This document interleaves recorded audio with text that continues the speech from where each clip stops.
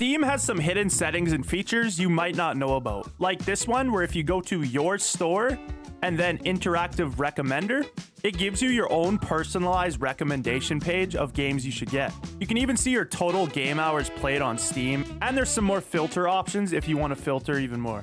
Now this next one is how you can find free stuff. On the store page, just click on the search icon, and on here, click special offers, and then just put the price to 0. And as you can see, there's a Steam game and some DLCs you can add to your library for free. This next tip is how you can get rid of this news pop-up when you launch Steam. Just go to the top left, click on Steam, Settings, go to Interface, scroll down, and at the bottom here, notify me about additions or changes to my games, new releases, and upcoming releases. Just uncheck that. And now when you launch Steam, you will not get that annoying pop-up. Another thing you can do in this window is you can change the startup screen when you launch Steam. So right now when I launch, it just launches the store page, but you can change this to your library, news, friend activity, or community home. So for example, if I click library and then relaunch Steam, it will open it right to my library.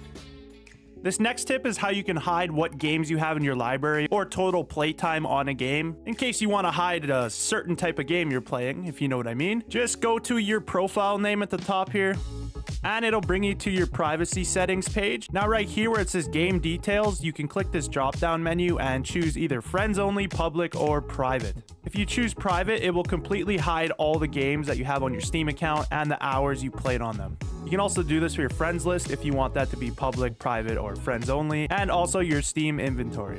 So sometimes when you're looking for a game to buy, it can get annoying if you keep seeing a game you already own, or maybe you own it on another platform, so you can actually hide these games. So for example, if you click on a game, and this is maybe one you own on another platform, you can hit this ignore button. But even better, there's this drop down menu and you can click played on another platform. Now why do this rather than just hitting the ignore? Because if you use stuff like that recommendations page, this will still be used as data to recommend you stuff. And to hide games you already have in your Steam library, you can just go to Steam, Settings, Account Details, Store Preferences.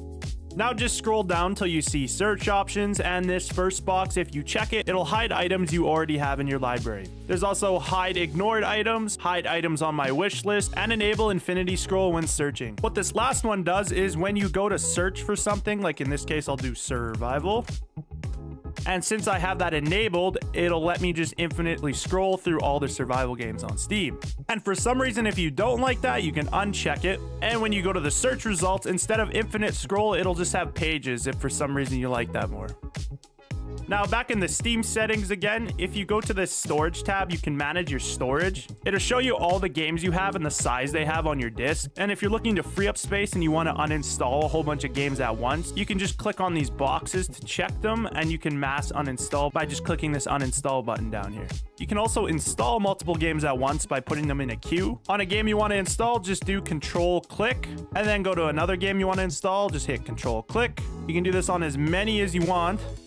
And when you want to install them, just right click and install selected. This next tip allows you to change friend notifications and also their nickname. Just go to friends and chat in the bottom right. Go to a friend you want to customize, just right click on them, go to manage. Here you can add a nickname if you would like. And down here where it says notifications, just click on that. And now you can select your notification settings. So when this friend joins a game, you can make it show a notification or play a sound even. You can also do this for when a friend comes online or when you receive a direct chat message. Oh, and if you're planning on changing these, you have to uncheck use my default notification setting before you can actually change anything. So most people know when you're in a game, if you hit Shift Tab, it opens up the Steam overlay. Something cool you can do with this is you can actually pin stuff to stay on the screen. So what I mean by this, for example, if you're achievement hunting in a game, you can click on this achievements and it'll show you the achievements for the game and whatnot. But if you click this pin at the top, it'll pin the window to the game. So now when you close out of the Steam overlay, you can see it's pinned to the screen. Now, obviously to unpin it, just hit Shift Tab again and you can unpin it right here. Another useful one is the notes here. This one could be really useful if you're playing something like a puzzle game or something and you need to write down a code. Now, there are quite a few more hidden settings and features on Steam that I actually have in a part 1 video that's on screen now. So if you want to learn some more, click the video.